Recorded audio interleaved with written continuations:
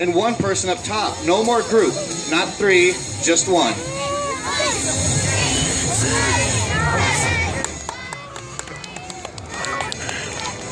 Good job, guys. So that's where it starts. One-on-one.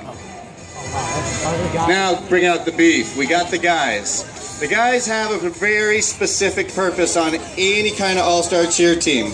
Obviously, they're supposed to be some of the best tumblers in the world, but they have to be able to pick those girls up all by themselves. No assist.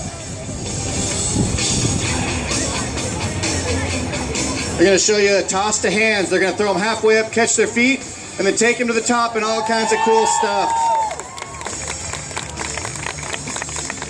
Now we're going to make that one step harder, just to show what they can do. They're going to toss. Now you notice when they toss, right there they caught them about halfway. This time they're going to catch their feet all the way in an extended position. So they have to throw that flyer all the way up, catch them on the feet, and hope Mr. Gravity doesn't do his thing.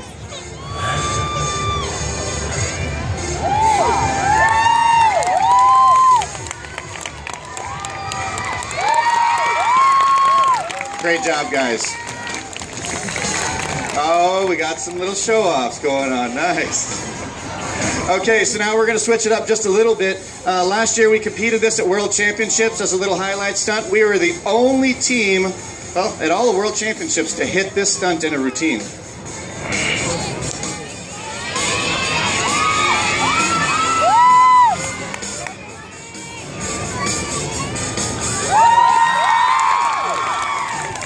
Good job, guys. Okay, so what makes stunning a little bit more difficult? You see when they pick the girls up, they go all the way up nice and straight. About 5 or 6 years ago, they started spinning on the way up. So you still have to finish at the top, but you have to start spinning. They started with a full up. Full ups are pretty cool. Let's see one, ladies. She's going to go around 360 degrees before she hits the top. Makes things much more challenging, so we made it harder. We're going to see a 1.5 up. Bam. Then, just a couple years ago, and even still today, only a handful of teams compete a double up. That flyer rotates 720 degrees before she hits the top. So last year, we competed with an experimental stunt. When they did those spinning, they were attached. This year, we're making it one step harder. These guys are going to do a 1.5 free spinning. So what that means is they're going to toss that flyer in the air. She's going to go 1.5 times with nobody touching her. Oh yeah, she had a big breath, huh? I did say experimental, right? And they're going to catch her at the top.